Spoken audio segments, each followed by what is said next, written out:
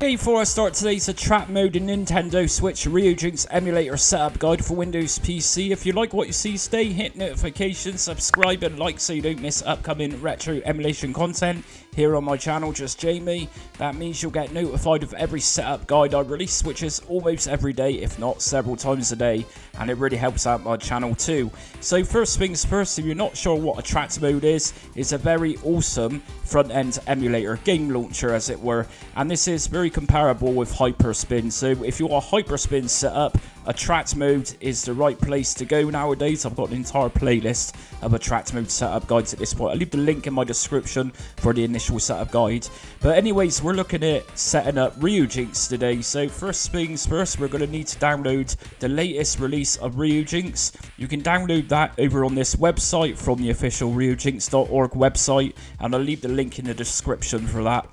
So next thing we're going to need is, if we go into my files folder, we got a couple of files inside of here, prods.keys and title.keys. We're also going to need the latest version of Switch firmware, which is 18.1.0, and this needs to be in a zip folder.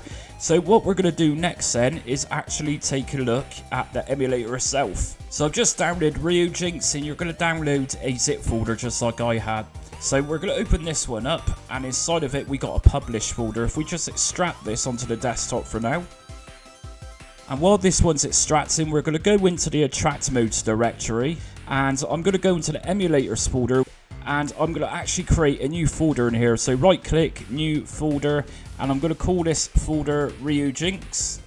So once you've made that Ryujinx folder and emulators, we're going to go into the Ryujinx folder, and I'm going to extract all of those contents of the emulator itself, which I've just extracted onto the desktop. So I'm just going to drag and drop them into that new folder, just like so. Next thing we're going to want to do in that Ryujinx folder within Attract Mode is actually pop in the key and the firmware files. So remember, prods.keys, title.keys, and firmware needs to be in .zip. If we just drag and drop those in there as well. Next thing we're going to do then is actually set up the emulator. So if I just double left click on ryujinx.exe, and Windows protected your PC, just go to more info anyway and run anyway. Okay, so on your first boot up of Ryujinx, you'll likely see what I've just got, keys not found. So we're just going to OK this. And what we're going to do, we're going to put those keys into the correct place so we won't get this happen again. So in Ryujinx, just go to File, open Ryujinx folder. Now from here, it's just a case of go into your desktop or wherever your Attract Mode folder is. And if you recall a minute ago, in Emulators Ryujinx, I popped in my prods.keys and title.keys in here. So if I just make a copy of those and come back, and those key files are going to go into the system folder, and you can then paste them just here. That simple. So if we just close out of this and just close down Ryujinx, we're going to open this one up again. Okay, on the second boot, as we can see, those keys aren't being requested because we put those into the correct place. Next thing we're going to want to do is add firmware. So to do this, we're going to go to Tools, Install Firmware, install a firmware from XCI or Zip, and from here it's just a case of going back to your Attract Modes folder, into the emulators folder, into Ryujinx, and then selecting, double left clicking on the firmware.zip. And we want to press yes on install firmware, and that's been successfully installed. Next thing we need to do is add our games into Ryujinx. Okay, so if we just close out of Ryujinx for now, what we're going to do is go back into the Attract Mode directory, into the ROMs folder. If you don't have one, just put your games wherever you put them. Inside my ROMs folder, I'm going to create a new folder and call this one Switch. And in my Switch folder, I'm going to just drag and drop a couple of games I've got. These are both in .nsp. If you've got XCI games, they also work fine. Okay, so once that's done, we need to then add these into Ryujinx. So if I then open up Ryujinx again, and to add these into Ryujinx, I'm going to go to Options, Settings, And under game directories, I'm going to go to add, and just here I'm going to point this into my Attract Mode folder, into my ROMs folder, and I'm going to just left click once on switch, select folder, and then from here I'm going to press apply and OK. So these are now in place. If I just double left click a game to see if it boots. Okay, so that's booting fine, so I'm not going to bother playing this. So that's the Ryujinx emulator setup. So we've now got to use Attract Mode. So we're going to open up Attract Mode Plus. Now for this, I'm going to be using ArcadeFlow. I've done a separate video on that. So if you like what you see with ArcadeFlow, then follow that guide and you'll get Attract Mode looking this awesome too. So anyways, what we're going to do is press tab, and that's going to bring up your configure menu. If I go to emulators, I'm going to go down to add emulator, and I'm going to call this emulator Ryujinx. Press enter. Executable, I need to now point this into the location of the ryujinx.exe file.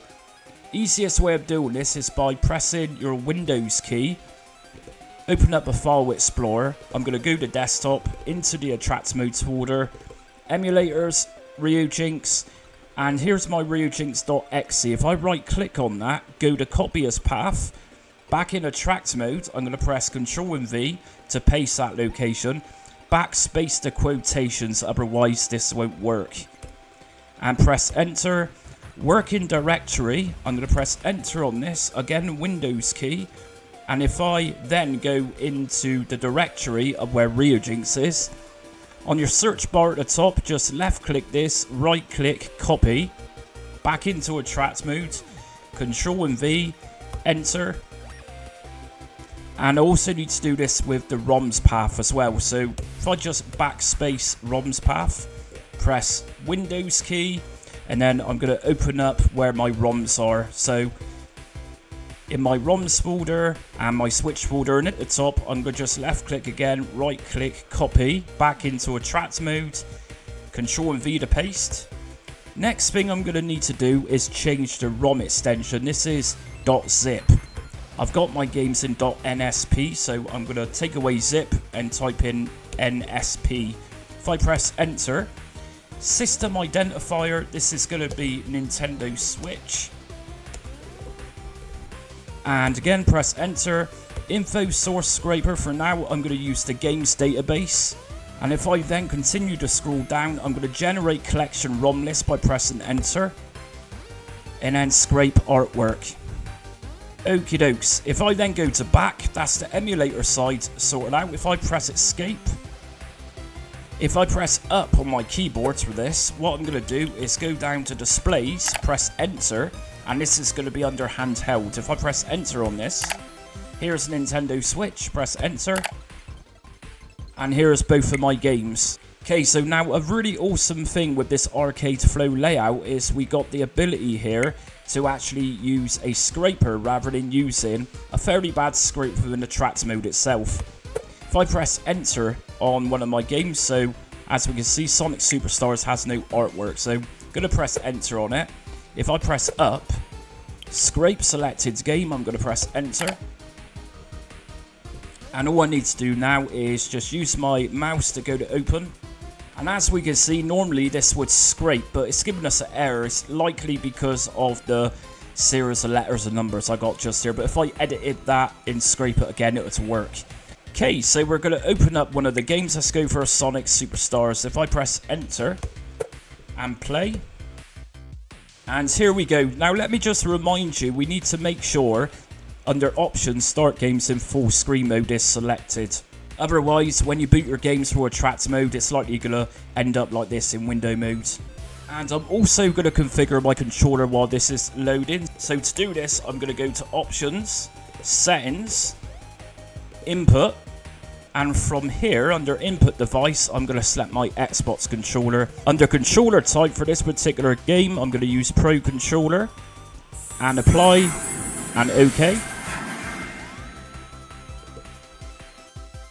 Okay, if I press the escape button on my keyboard, we can actually improve the video options here.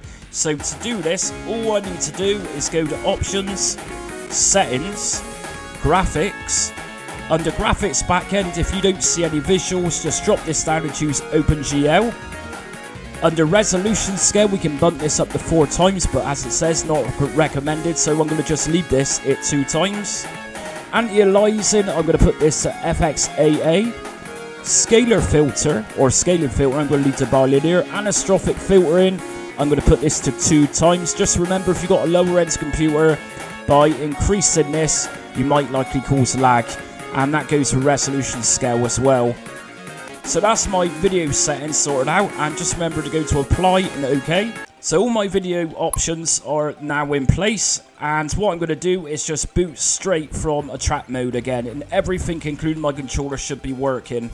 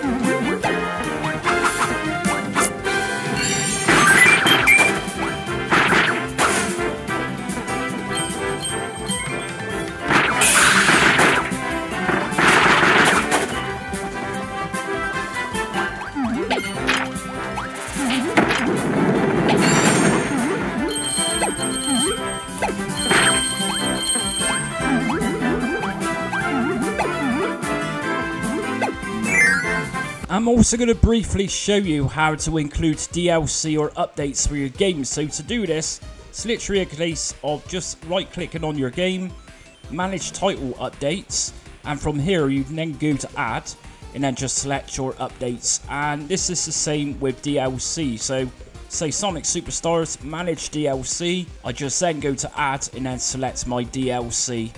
And that's it for today's Attract Mode Nintendo Switch and Ryujinx setup guide. So like I said, if you're interested in checking out that ArcadeFlow layout which I used in Attract Plus just a minute ago, then check out the video on that. And also if you're new to Attract Mode, I'll leave a link in the description for the initial setup guide, and you'll get to know and understand what Attract Mode Plus is a little better. Anyways, if you like the video today, hit notifications, subscribe and like so you don't miss upcoming retro emulation content.